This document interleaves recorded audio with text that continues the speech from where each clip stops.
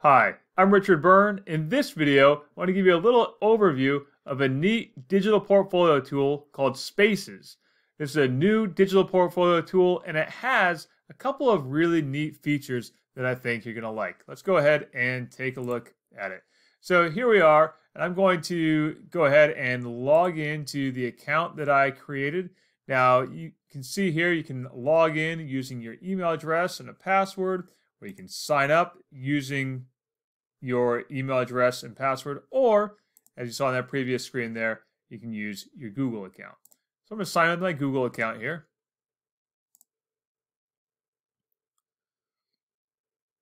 And now I'm going to create a new classroom. You can see here I have one class, that's Mr. Burns' class, but I want to create a new class altogether. So let's go here and add a class. And we'll call this one Mr. Burns' afternoon class. And we'll select a grade level here. Let's say I'm going to do this for my 11th grade class. And let's put in a sample student. And now you can see here I can invite students via Google Classroom if I want to, or I can just hit this Add Class button. And I'm going to use that function of Add Class. Now, the next thing I want to do, of course, is get students into my classroom. And there's a couple of ways we can go about doing that.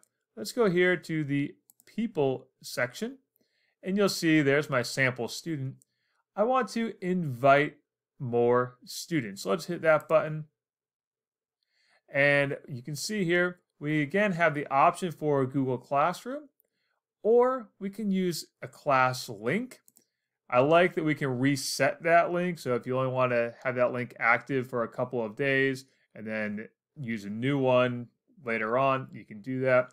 Or you can see here, we can use a class code, which again, you can reset if you want to as well. So let's use this class link option and see how a student can now join my class. So let's do that right now. We're going to use that class link.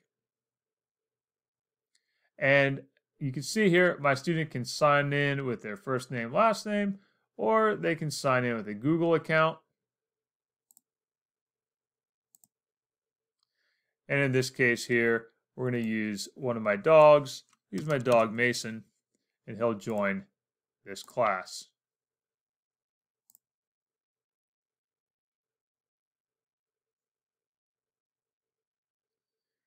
And so there's Mason. He's now in the class. Now, obviously, nothing has been posted yet for the class, but let's add one more demo student in here. So I'm going to close that out, and we're going to use that process one more time. Use that link. I'm going to have another student join. Let's go ahead and sign in with the Google account. And this time, we'll use my dog Max, and he's going to sign in as one of the students in this class. And so now you can see there are my students, and still nothing has been posted in this feed. So next we're going to look at how you can post things for your students. So let's go here to this feed button, and let's create our first post. And let's say we want to just do a little welcome message with text. Say, welcome to class. This is where you will see updates from me. And we're going to use this space as a place for you to share examples of your work.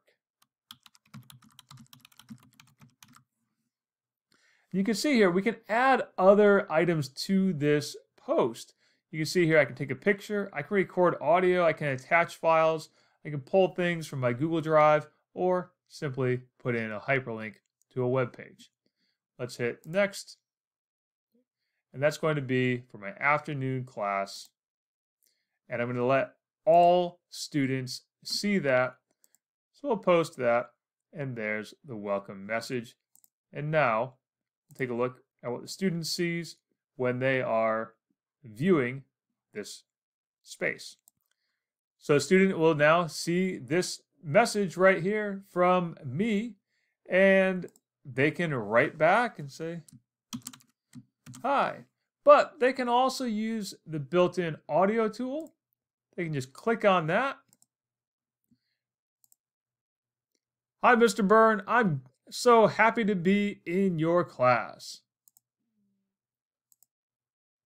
And there's a little audio message that they can now leave for me. Next, let's take a look at what Spaces really does, which is provide a place for your students to share their work and to collaborate with each other as well. We'll do that in the next video in this series.